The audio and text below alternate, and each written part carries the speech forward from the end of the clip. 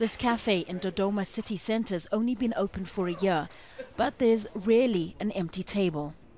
Its manager says a growing population and the government's plans for the city made investing here an obvious choice.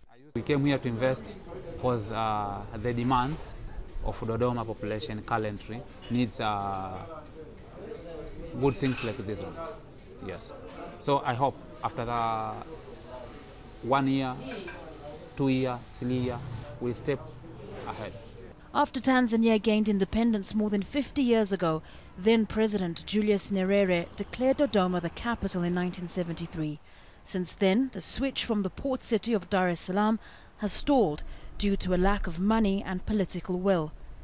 28,000 civil servants who work in dozens of government ministries will be forced to move, but many of their new offices aren't yet built. It's important that we move to the center of the country. It's easy, it's easy even in administration and everything. So we think we should move to Dodoma. The Parliament building is already in Dodoma. However, critics say poor education and medical services in the city will make the move for thousands of Tanzanians difficult. Only a third of Dodoma is developed, and historically there's been little economic activity here.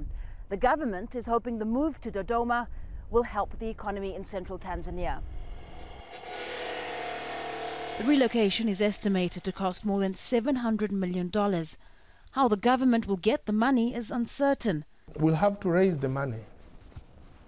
You can't get enough resources to do everything, but it's you prioritize everything. So because we have decided, we raise the money and move to Dodoma.